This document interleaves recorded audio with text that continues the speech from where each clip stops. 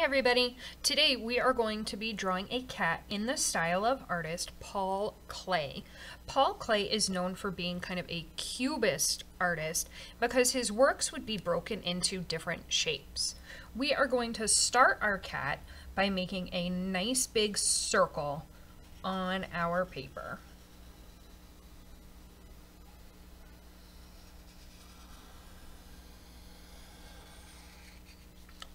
So I want you to notice that I have left some space up at the top, but a bit more space down at the bottom. This is where we will put our body, but we want to make sure that we are still going to leave room for the ears as well.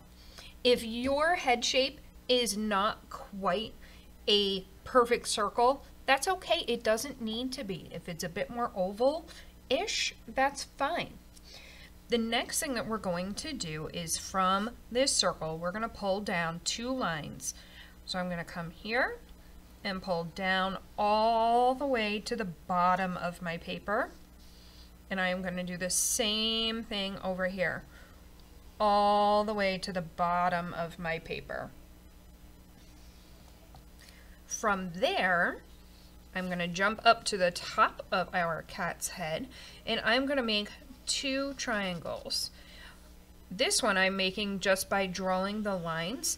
If you are a friend who has a bit of a challenging time with triangles, another trick you can do is draw a dot.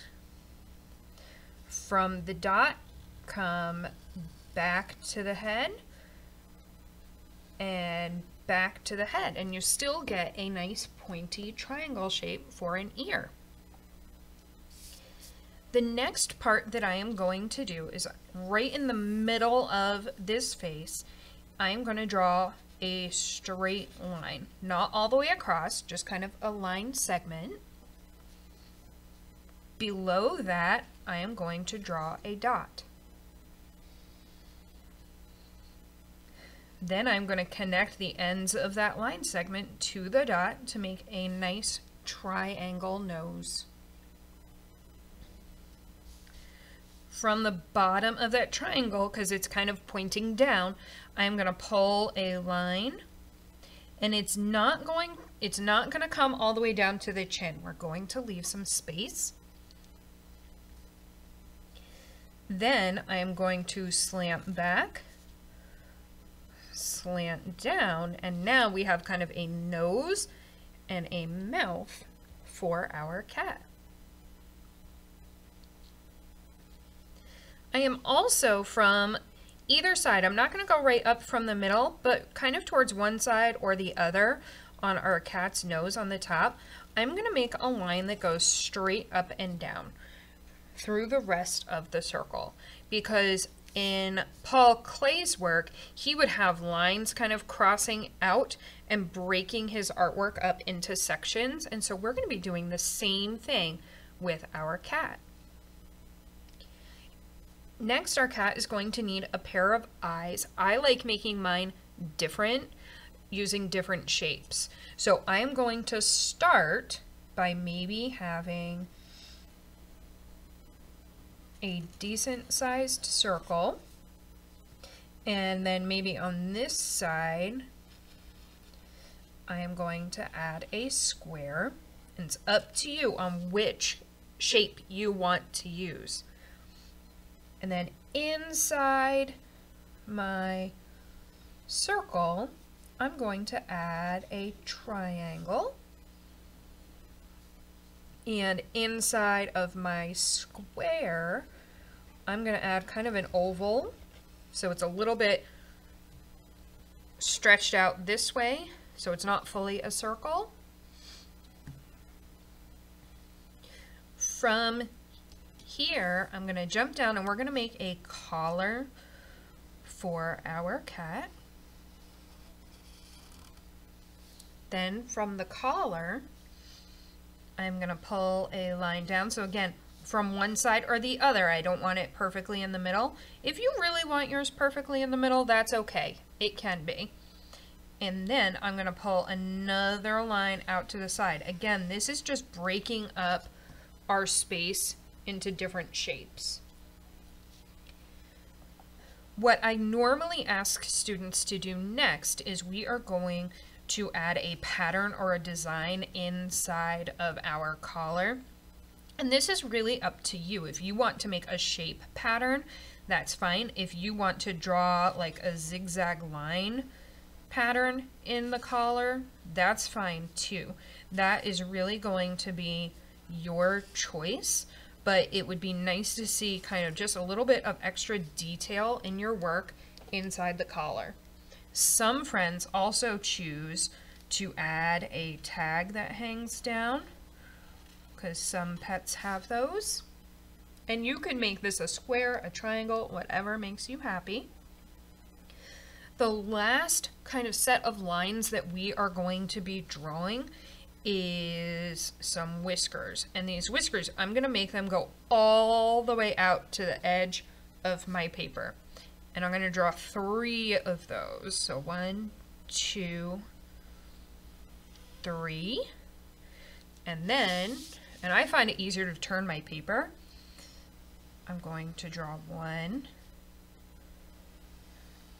2, 3, all the way out to the very edge of my paper.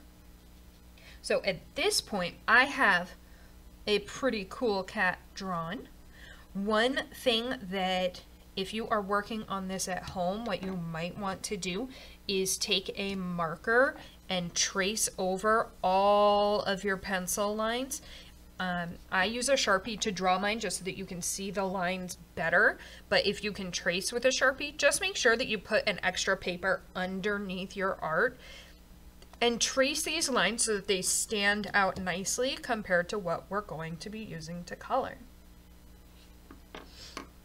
For coloring in our artwork, we are going to be talking a little bit about cool colors, and cool colors are blue, green, and violet or purple.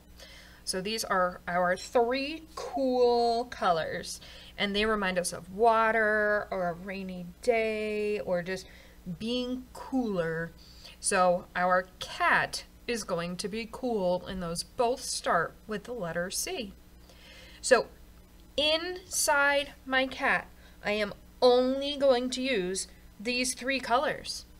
I am looking for you to demonstrate an understanding of cool colors. So I want you to pick out your cool colors, and these are the colors that you're going to use on your cat. I like to have them be different sections and different colors in different parts. So for example, this would be one color, this would be a different color. So I am going to color my work, and then I am going to check back in a minute.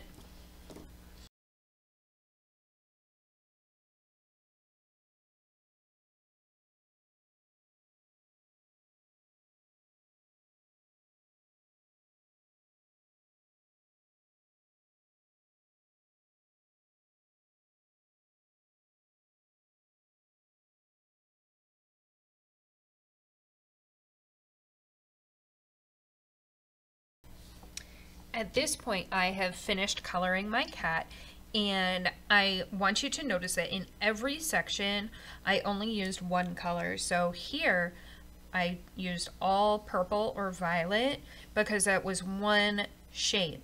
Then when I hit this line, I switched colors to a different cool color.